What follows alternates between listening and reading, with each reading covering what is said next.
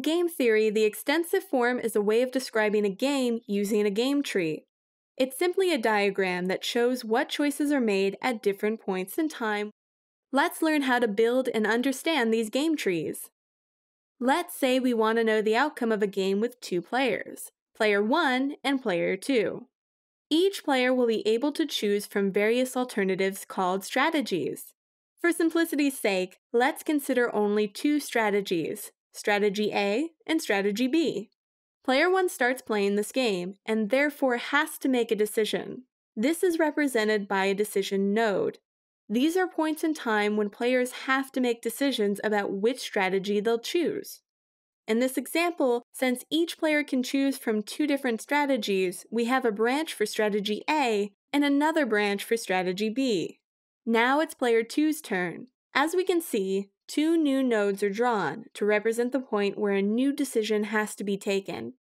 It's important to understand that each player knows exactly at what node they are. If player 1 were to choose strategy A, player 2 would have to choose between strategy A and B. If player 1 were to choose strategy B, player 2 would again have to choose between strategy A and B. Depending on each decision, we would have different payoffs. These are represented at the end of each final branch.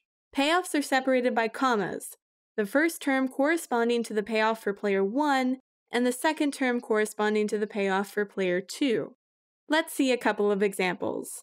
If player 1 chooses strategy A, player 2 will know that the only two possible outcomes are the upper ones.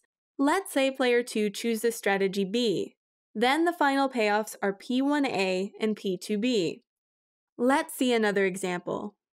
If player 1 chooses strategy B, player 2 will know that the only two possible outcomes are the lower ones. Let's say player 2 chooses strategy B. Then the final payoffs are P1B and P2B. It's worth mentioning that the extensive form can also be used to represent games with imperfect information, such as simultaneous games. In this game, we can represent this by joining player 2's nodes with a dashed line. This is called an information set.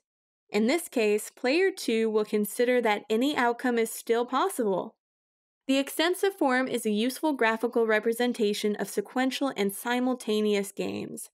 They can also be analyzed backwards, in order to understand each player's strategies starting from each different outcome.